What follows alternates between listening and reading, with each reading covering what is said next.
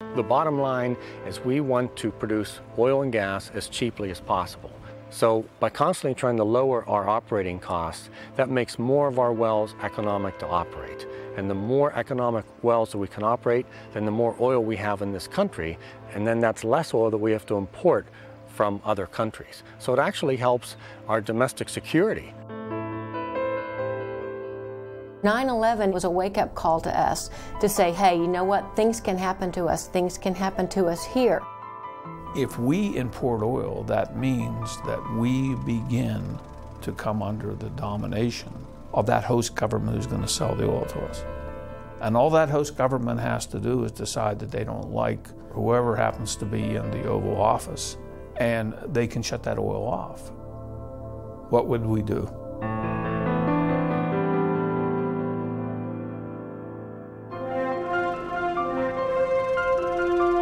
I like to think of these stripper wells as being our strategic petroleum reserve.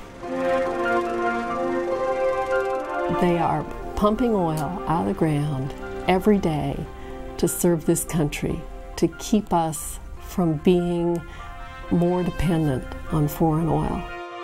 People need to understand that that production is important to us because it provides a safety net for this country. We're the ones that are trying to make this country energy independent. We're the ones that are trying to make it safe for other people. If we're importing all our oil and we're importing all our refined products, they're going to come into one port or two ports or three ports in this country, and if somebody wants to shut it down, it's easy.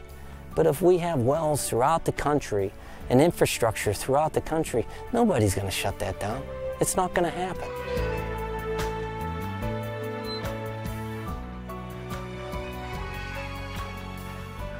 It might not seem that it's worth the effort and the investment to keep small wells going, but once you get the well fixed up and once you get it producing, it can produce for years, like the McClintock wells produced for over 100 years.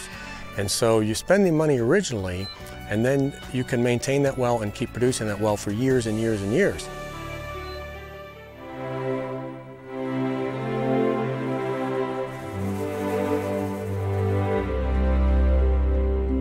Whenever we're out in public and people bring up the bad news from the larger companies, the Exxon Valdez or Enron, those are stories that we don't have any control over.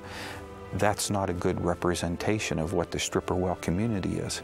We're just hard-working people out in the field, day in and day out, trying to make sure that the energy is flowing through the natural gas pipelines or into the tanks to be taken to the refineries. We are providing an energy source for the nation, a very critical resource. And I'm very proud of what we do for the nation. And it's important that, that we keep doing it. And we do it more efficiently as time goes on.